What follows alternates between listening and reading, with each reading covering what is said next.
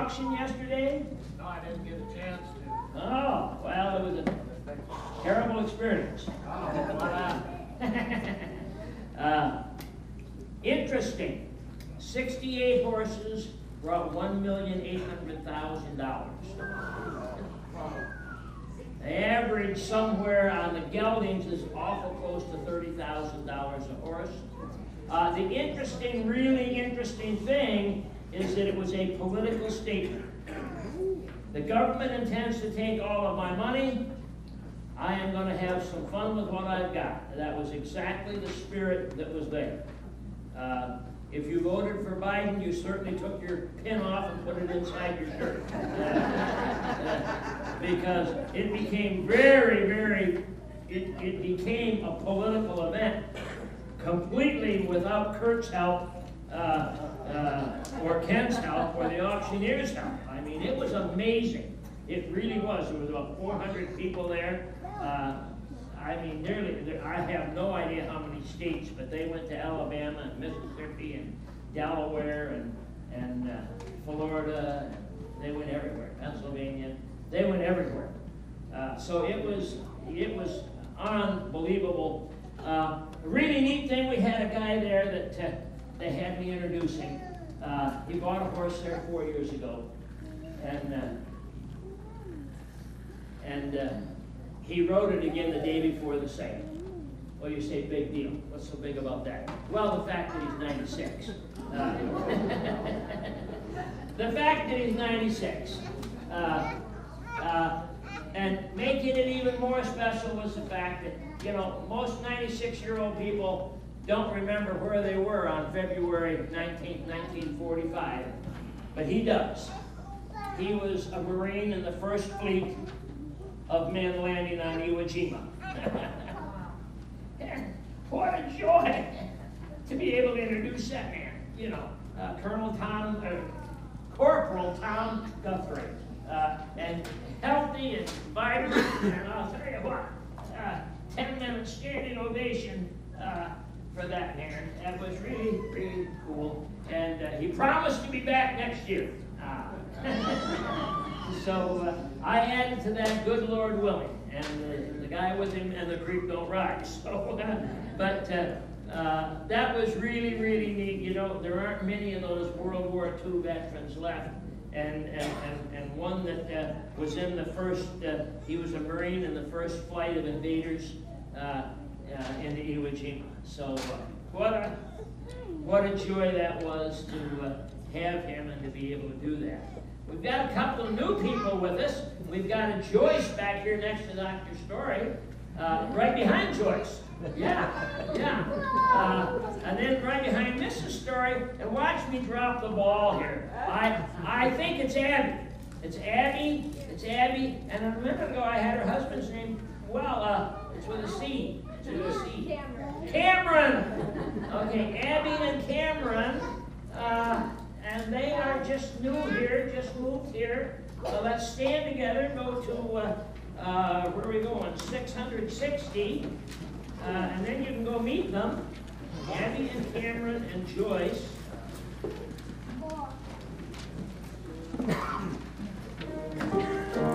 Let's stand together. I will serve thee because I love thee. You have given life to me. You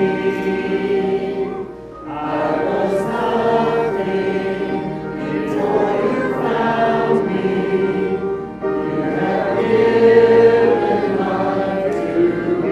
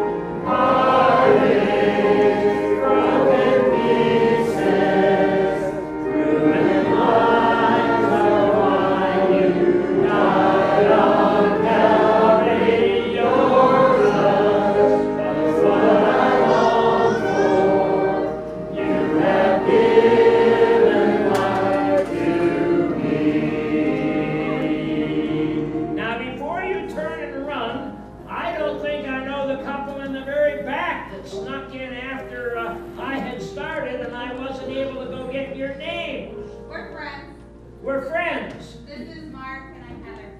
Mark and Heather? Mark grew up going to church with you. All right. All right. We are blessed to have you. All right, go attack. So, the trip to Alaska is currently off.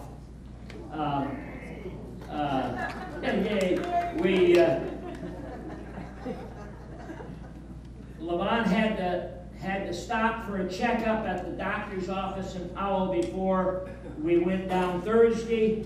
They took her from that checkup straight to a CAT scan, and we were entering the canyon when they called and said, if you're driving, pull over the car. And you'll be in surgery Friday for a growth in the bladder. So they don't have any more idea than that, what it is. But they said, cancel all plans because that's what you are doing in spite of what you might have thought you were doing. So you have to know my wife. She says, Kurt, you're going to Alaska anyway. I said, honey, not going to happen. Yes, it is going to happen. She said, I would rather die alone than have my sister-in-law not get in that house. So she said, you promised me right now you are going. Well, you have any idea what my kids think of me? You think they didn't tell me? Dad, you are worse than a barbarian. She finally said, the only way you will stay home is if Jeff and Carol call and say, don't come. So as soon as we got back last night into cell phone range, their call came through, don't you dare think of coming. And so she was willing to accept that. And so that's where we are. We'll keep you appraised as we go. We'll let you know where it's at and what's happening. But for now, her mother had one in the bladder also that was fine. So that's back there. I get the idea. I mean, she's been asking them to check this out for a year, and it's been, oh, don't worry, this is nothing, this is nothing. Now suddenly it's pull the car over. I don't want you driving when I tell you this. So something's changed rapidly, apparently. So anyway, that's where we are. Systemic racism.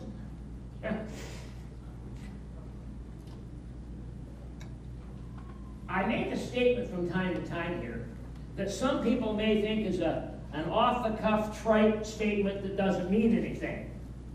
If I notice new people here, I'm inclined to say we want to welcome you here. I want you to know that for the most part, you're among a group of people that are nothing but mostly converted white trash.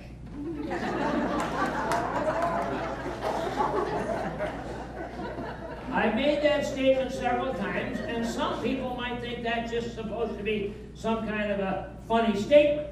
But it's not. I don't mean that as a funny statement. I mean that it doesn't matter who walks through that door. They are every bit the equal of every human being that's ever walked through that door. And this congregation will love them if they've got an eye in the middle of their forehead. This congregation will love them anyway. And so when I say that, that's what I mean. There is nobody in this building that's one bit better than the other. Last summer, in Bridger, Montana, stood this poor 20-year-old girl, white girl, tears streaming down her face. Standing there, tears in Bridger, Montana, tears streaming down her face with a placard in the air, Black Lives Matter. That was the Bridger demonstration. She was the entire demonstration. That's all there was. Well, obviously, she felt it with all of her heart.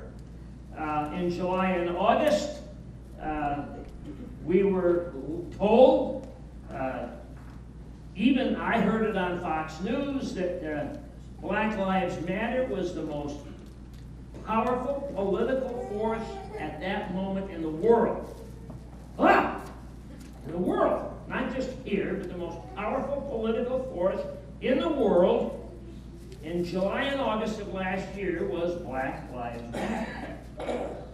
Now, my original intent was to not waste sermon time on that topic. That was I'm just not going to waste a sermon on this topic. I'm not going there. It's not worth my time or your time to go there. Now, however, we are learning that this issue is infiltrating evangelical churches at a high rate of speed. Evangelical churches are buying into this rapidly, and that does change where we're at, and therefore I decided I was in fact going to look at it, because it's become a windstorm in our culture that we're not going to be able to avoid.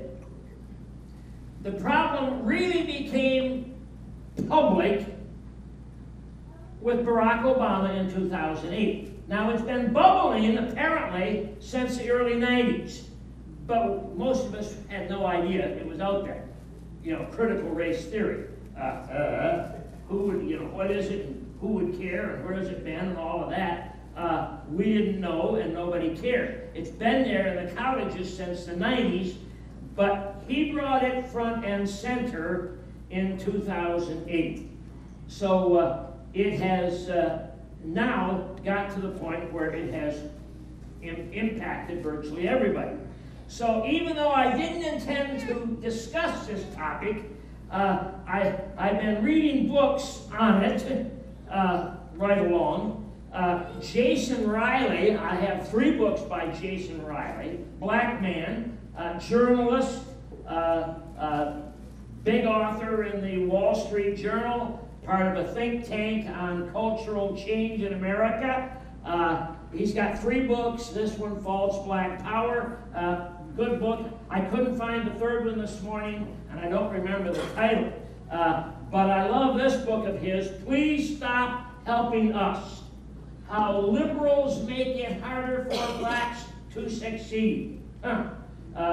This is like just reading one study after another. He probably cites 150 or 200 studies in here, and you just go from one to the next, that indicate that since 1960, the Democratic Party has done nothing but use and abuse racial issues as a way to further their own cause at the cost of black people. That in the end, they've pushed them backwards, and that everything in their world is more difficult today because they've been helped so much by the liberal cause.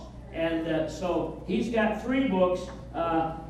They're not easy reading because you're just reading one report after another report after another report after another report that documents how the culture has gone backwards since 1960 as a result of the Democratic Party. If you haven't read Candace Owens, now there's a fun book. Candace Owens, one delightful black girl that I'll tell you what, she makes the reading fun. She really, really does. It's all fun with Candace. But she says the same thing. She comes to the same point. And her book is not written to you and me. It's written to her own people. Her own people. She's saying, come on, take a look. They are drowning us one at a time. Look around you. See what they've done for us. We're actually behind where we were. And she was a girl that came from rags. She was a poor kid in the ghetto who brought herself up. Candace, in her book, Blackout, is really fun to read. That's a fun read. Bill Willoughby called me. I love it when Bill calls me and says, I got a new book for you. That means you're in for it. That means you're in for it. I have peacefully decided these were fun books, but I wasn't going to worry about it I wasn't going to bother going there until Bill calls me. Yeah, I got a book for you. This is not easy reading, he says. And I kind of had to read it a couple hours at a time. So I went over to pick it up. And instantly, Jay, I always look for the author first, Bodie Bachman. How many of you remember us having Bodie Bachman here? Not a lot. 2010. This black man, 6'6", tall, nearly that wide. Giant of a black man, came with his son. We had him in Cody. We rented the cattle company building in Cody. Had a lot of people there. I invited anybody in Cody that wanted to come. He was not speaking on race in 2010 to us.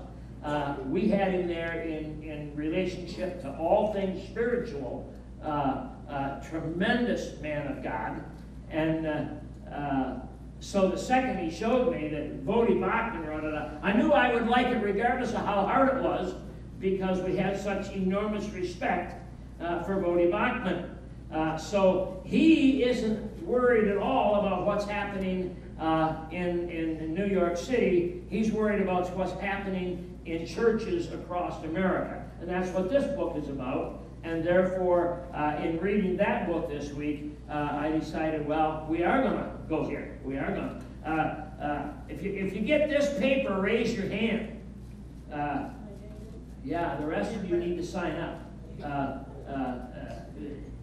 I can't even say infamous, whatever, infamous. I don't know. Great, it's from Hillsdale College. This is an expert. This particular paper is by the guy who has dissected critical race theory more than anybody else. And so he really defines what it is, why it is, and I'll give you some of the highlights of that as we look at it. But that's who I looked at for this particular situation. Bodie tells us that in reality, back in the first century, the Gnostics were bringing in Gnosticism into the church, false doctrine. And he said, the threat that critical race theory poses to evangelistic preaching is as great as the Gnostics were in the first century. He said, this really is major, and we better be watching for it. Okay? Now, I'm going to read to you a little, and I know that reading's always difficult because people really don't like me to read too much. That's so sad, too bad. I'm going to read a little to you. I'm going to from Bodie, because Bodie's worth reading. I started writing and speaking on political issues in 2008 during Barack Obama's first run for the White House. At that time, I warned repeatedly of his culturally Marxist worldview. I also warned that an Obama presidency would not heal, but rather deepen ethnic tensions in America. Okay? Then he says, in regards to today, the United States is on the verge of a literal race war, if not a complete cultural meltdown. And the rest of the Western world seems to be following suit. Tensions are rising every place the African slave trade has left its indelible mark. So that's why the movement is around the world, not just here. You know, it's a movement that's around the world. It's not just an us movement. Okay? Now, you know, I trust you know that this week there was an important presidential announcement. Our president announced to us that the most pressing problem America faces is systemic racism. And the second most threatening problem to the American way of life is COVID. Now, in order for you to get an appreciation for how serious this is, I want you to imagine that you are on the maintenance crew of a cruise ship. Okay? You're on the maintenance crew of a cruise ship, and the head of the maintenance department is none other than Joe Biden. You are in the bottom layer of the cruise ship when they scrape an iceberg and tear a hole in the side of the ship. You instantly call the head of maintenance, Mr. Biden, and report to him that the boat is taking on water rapidly, and his response will be, "I'm sorry, but I'm working on the air conditioner right now." That puts this in perspective. This is nonsense, complete nonsense. This is stupidity magnified over. Okay? All right. Page 2. We're done with that. Truth is, the left wants this to be a problem. They are fanning the fire, making this a problem. Every book, everybody, every author, black authors, I love it. Please leave us alone. Please quit helping us.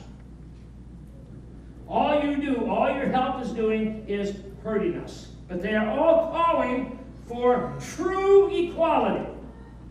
This is a good line. Anyone who believes true equality is attainable is a fool. Only fourth graders believe the world's going to be fair. Huh? Do you know that there are people of privilege? All right. You're driving in Bighorn County over the speed limit. At the same time that I am driving in Bighorn County over the speed limit, we both get stopped by deputies. The deputy that stops you doesn't know you. The deputy that stops me instantly recognizes that I'm the chaplain for the department. Do you think I might have privilege? Yeah, you got to be brain dead. Scott was a cop. How come you always let me go? He didn't. I just pick on him.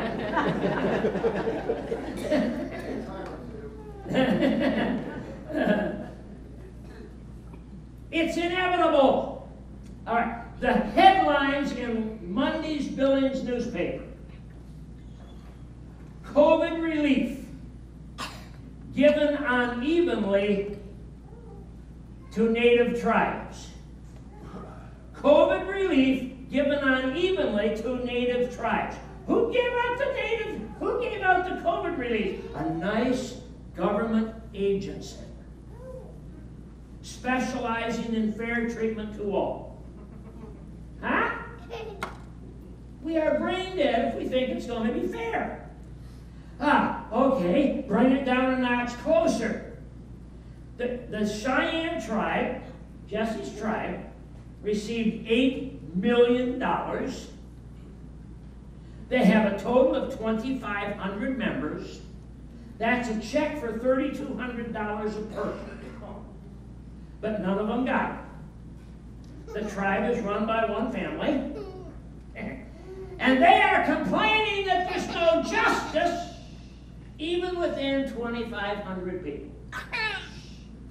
Now, if the world goes on 4,000 more years, there will be just as many stories to tell about unfair treatment as there are today, because we live in a fallen world. We live in a fallen world. It has nothing to do with anything but the fact that this is a fallen world. Satan runs the systems of the world. He's going to keep right on running them until the Lord returns, and we're going to have to deal with this same situation. So, 2 questions. Has the black race gone backward? And if so, is it my fault? Well, you probably saw it on the internet this week too. You'll recognize this story. A 9-year-old black kid went into a library in Georgia to get a book. They wouldn't give him a book. This many years ago. many years ago. He went in to get a book. They wouldn't give him a book. He wouldn't leave. They finally called law enforcement, and they escorted the little black 9-year-old kid out of that library. Okay? And he went on to become an astronaut, and today the library is named after him. Huh? Yeah. Yeah. There he was, not even allowed in the building when he was a kid, and today it's named after him. That's progress. That's forward progress. That's wonderful. That's wonderful. We can tell Ben Carson stories and all kinds of other stories of individual people who have gone forward because of the opportunity. Things have changed. Things have changed. So, but blacks as a culture have gone backward. I know you want me to read some more from Bodie. But this is cool. My dad was a handsome multi-sport athlete. He stood 6'6", with broad shoulders, a booming voice, and a personality more imposing than was his stature. My mom stood 5'4", but more than held her own. She had a keen mind, a sharp wit, and an infectious smile. She was a stellar student designed for greatness. Their high school romance turned into a teenage pregnancy, a shotgun wedding, and a brief marriage that could not withstand their personal differences or my father's departure for the university and a career in professional football. Now, eventually, his father dies a drug addict, okay? But his mother believed she was in charge of her child. Her mother didn't always make the teacher's student, when the parent-teacher conference. She missed parent-teacher conference. My mother always had a couple of jobs, so instead of going to teacher conference, she would just drop into school whenever she could. So the day she dropped in during my reading time was not good. As she met with the teacher, she noticed that the books on my group's table were different than the books on other groups' reading tables. She asked about it and was told that my group was at a lower reading level. At which point, my mother called me to the teacher's desk, gave me a look that shook me to the core, then turned to the teacher and said, "Give me a book." The teacher reached for one of the readers on her desk. "No," my mother corrected her, "give me your book." The teacher protested, assuring my mother that her book was far beyond my reading level, at which point my mother simply pointed to the book and held out her hand. The teacher handed her the book. My mother opened it to a random page, handed it to me, then folded her arms and said, "Read this, son." I knew I was in trouble. There was no way out of this. If I fumbled through the book, my mother would know I was playing dumb at school. However, if I read it, my teacher would know I had been, well, playing dumb at school. Either way, I knew I would be toast when this was over. So I did the only thing I could. I began to read the book. The teacher, a rather pale white woman, began to grow increasingly red. Her jaw dropped, her eyes doubled in circumference. She tried to speak, but the words wouldn't even come. I finished the passage, handed the book back to my mother, turned and walked back to my group, but it wasn't over. Before I could get back to my table, my mother said, "Oh no, that's not your group anymore." Then she told the teacher, I see that all his little buddies are at that table. Bodie doesn't care about reading as much as he cares about being with his homeboys." And she was right. I was a little black kid that grew up in South Central Los Angeles when the Crips and the Bloods ran everything. It wasn't cool to hit the books, so I underperformed so as not to stand out. But not that day. That day, Frances Buckman had come to class. That day, she reminded me and my teacher that she, not the streets, would have the last word in my life. Yes. Several years later, he was in high school playing for a coach that apparently was famous in Texas. He was called Diz Reeves, and he was a famous football coach in Texas. And Bodie brought home a C on a progress report. And Mother told him that not only was he not going to play in the next game, but he couldn't even go to the practice. So he went to the coach and said, "My mother won't let me come anymore." At which point the coach called his mother and said to her, "Mrs. Buckman, you need to understand this is only a progress report." His mom says, "I am aware of that, Coach." The coach goes on, "I assure you, ma'am, Bodie will bring the grade up by the end of semester." Mom, "Oh, trust me, I know he will. At least he better."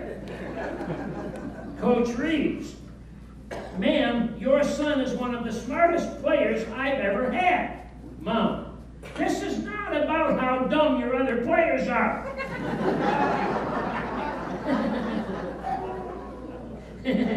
This is about how dumb, this is not about how dumb your other players are about. This is about what I expect of my son. I can't recall exactly what my mother said after that. What I can tell you is that Coach Reeves' side of the conversation suddenly turned into a series of yes ma'ams, no ma'ams, and then finally, "I understand, ma'am." Yeah. Now that's what's wrong with the black culture. That's what's happened. Is that there aren't enough moms, there aren't enough dads. If you go to this one, you discover 70% of the black kids are without a dad. And that happened when the Great Society under Lyndon Johnson was initiated. Made it easier to be a black woman without a husband than it did to have a husband. And they paid you to get rid of your husband. And thus destroyed the family. That was the game they played. And a line I wasn't going to quote, you know I do that all the time. I'm not going to say this. Oh, I can't help to say this. When Lyndon Johnson got through, when he got his great poverty bill passed, talking to 2 state governors, he said, "This will keep those N-word voting Democrat for the next 200 years." And that's the slavery that it has created. That is the slavery that it has created. So, Bodie goes on to discuss how, in fact, the BLM thing is completely fraudulent and phony. And this week, you probably did notice that the BLM director quit, because after a year of working there, he agrees with all of the charges against it. It is phony, it is fraudulent, and it's anti-American. So critical race theory really comes out of the 1990s. It is Marxist completely, and it began because Marxism and takeovers of countries require a victim. They've got to have a victim. In Russia, it worked to put the rich against the poor. That worked. But in America, it just has not worked. It hasn't worked. So they had to come up with something they thought would work, and they determined in the early 1990s that race would be a way to divide our nation. And so that has been the effort ever since. They have gone on that way. By 2010, it became a college course, critical race theory. And today, in schools across the nation, white kids are forced to apologize to all their little black friends because they are victimizing their black friends. There was a great post on Facebook this week by a black father with a 3-year-old child, and he was saying, you know, kids just love everybody. Kids aren't smart enough to not love people. And it was a very wonderful post that he made, and it was very positive. Now, I have no knowledge at all of what the Southern Baptist Church, why do I care about the Southern Baptist Church? Because they are the largest denomination of Protestants in the world. Okay? So they're important to us even if you're not one of them. Okay? The church in Clark is one of them. But they're not a Southern Baptist church. They may think they are. I really think there's only one person who thinks they are, maybe. But that, if we were to put it on the door, that would be the sign we put on the door, but we very carefully don't put it on the door. Okay. All right. So, I have no idea what their position was in the 1990s. I really don't know what that position was. But in 1995, they made a world apology. Southern Baptist Convention in 1995 made a world apology for their former position on race, stating that they had misinterpreted Scripture. Aha! Okay. Now, I arrived in South Carolina in 1967. And I suddenly learned that all black people were the descendants of Ham, the son of Noah, who mocked his father's nakedness. And that the sons of Noah were cursed to be servants of others throughout the rest of time. Wow. That's what I began to learn from the people around me in South Carolina in 1967.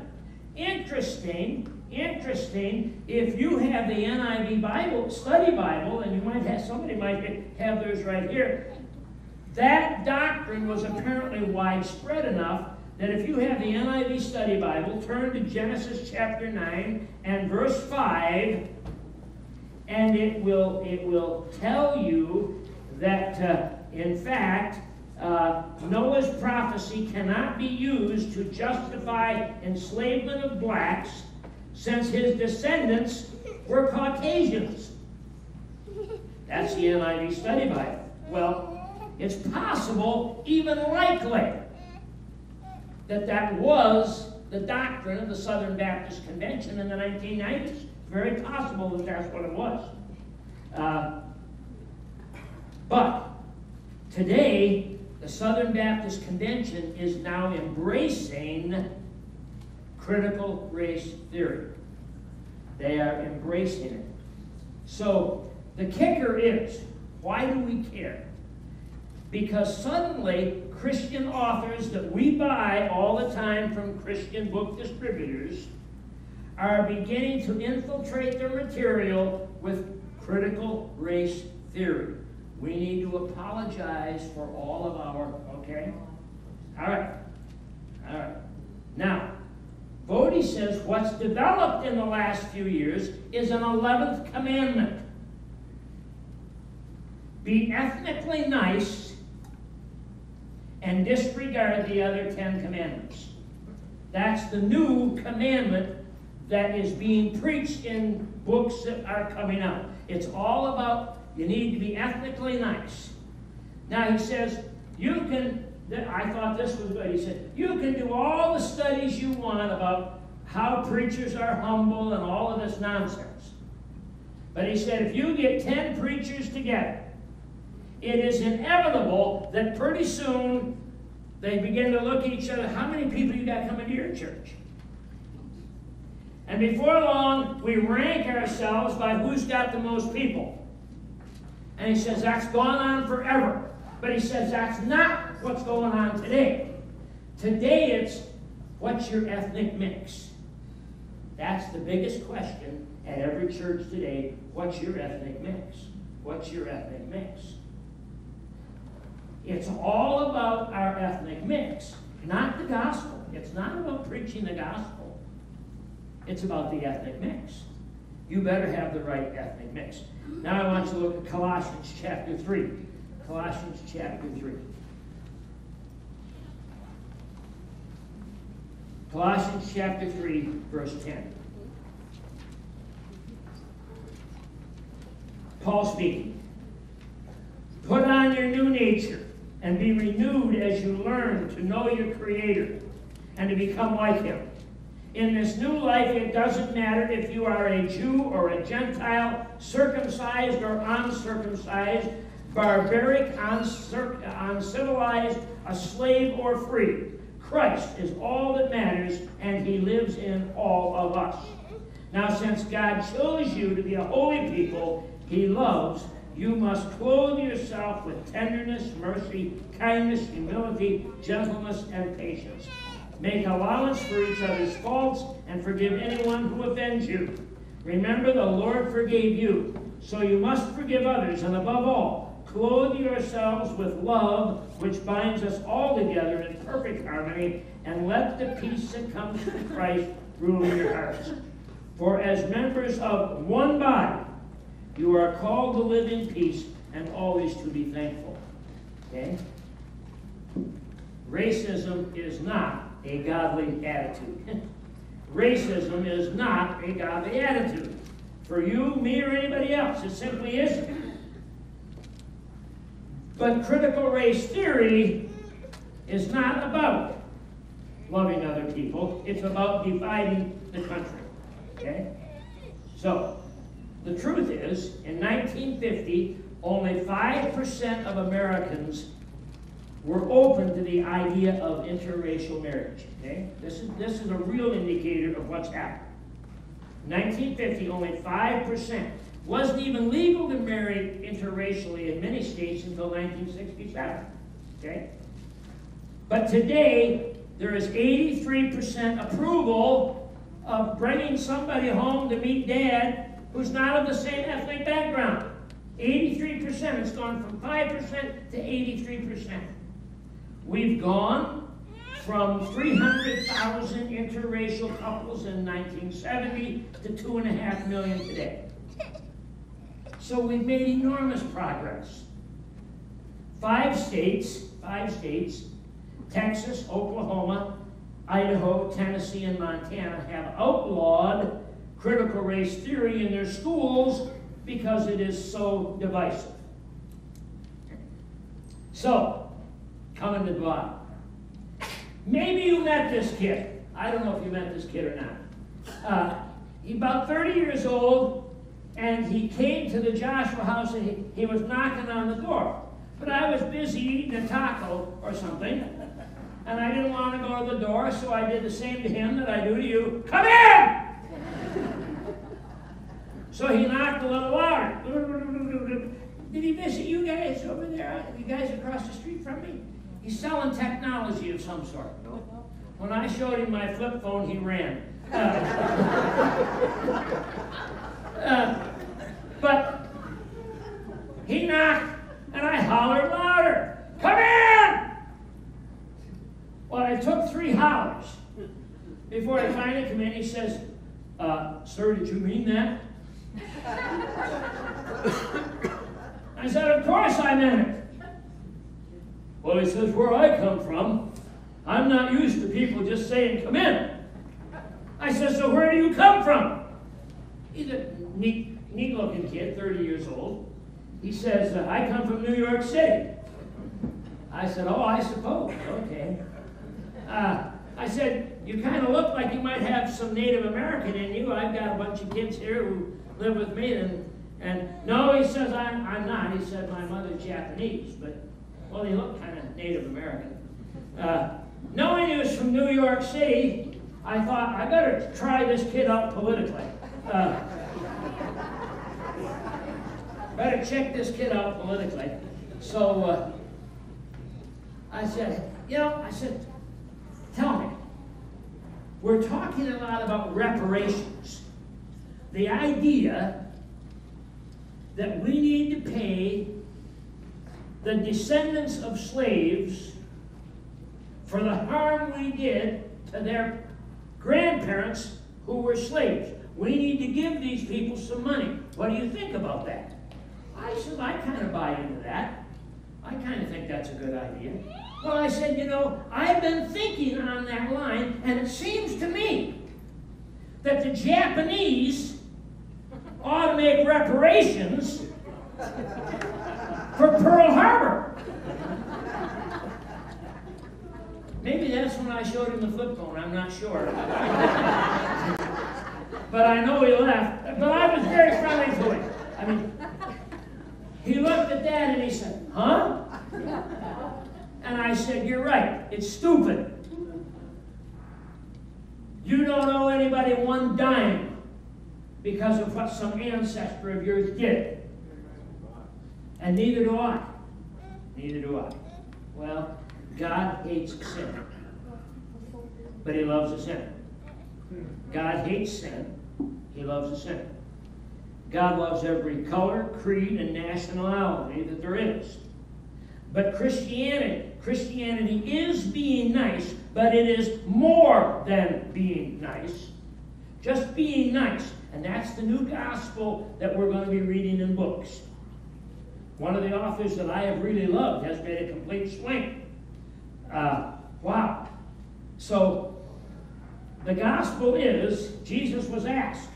So what's important? Love the Lord thy God with all thy heart, mind, soul, and strength. Now, elsewhere we learn that if you really love God, you obey his commandments. So, it's not just be nice. It's obey me. It's love me with everything you are. And if you love me, you will keep my commandments. You will walk in obedience unto God's word. And then he said, and the second is love thy neighbor as thyself. And that means everybody you run into, regardless of their ethnic origin or background or preference or anything else. So we have a call to love everybody. But our doctrine is not just be nice. Our doctrine is to walk in obedience unto God's word. The gospel is still about sinners coming to repentance. It's still about sinners coming to repentance, not one ethnic group hugging another ethnic group. That's part of being a believer, but it's not the gospel of Christ. Stand with me. We're done with critical race theory. If you missed this meeting, you can get it on tape. Because I did not consider it a topic that we ought to even spend time on. If it weren't infiltrating the church, I wouldn't go there. Heavenly Father, Lord, there have been a lot of studies, God. Lord, you know how many people have studied trying to figure out where the races began when we all started from Adam. But Lord, DNA pools collected in different areas, and before long differences began to become apparent, and groups formed. But Father, we are all brothers and sisters, especially those of us who have come to know you as Lord and Savior.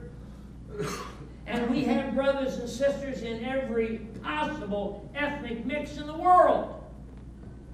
We are all one. We are all one. And God, you know that in reality in this country, our ethnic groups have made enormous strides forward in the last 50 or 60 years. How sad, how horrible that any political policy could attempt to drive a wedge between people to bring about a revolution. Father, I pray that all people of all ethnic backgrounds in our country could come to realize that this is nothing more than a ploy to create division. God, I pray that within the church, Lord, we watched the main denominations years ago attempt to preach a social gospel, and many of them have since closed their doors. Oh, Father, I pray that the evangelical circles would not leap to this possible doctrine in exchange for the real doctrine of Christ, of sinners coming to salvation through your blood on the cross. So, Lord, may each of us love our brother as ourselves. May we love you with all of our heart, mind, soul, and strength, meaning, therefore, Lord, that we are willing to walk in obedience unto your word. For these things, Lord, we will thank you in your name. Amen. Amen. God bless you. Amen.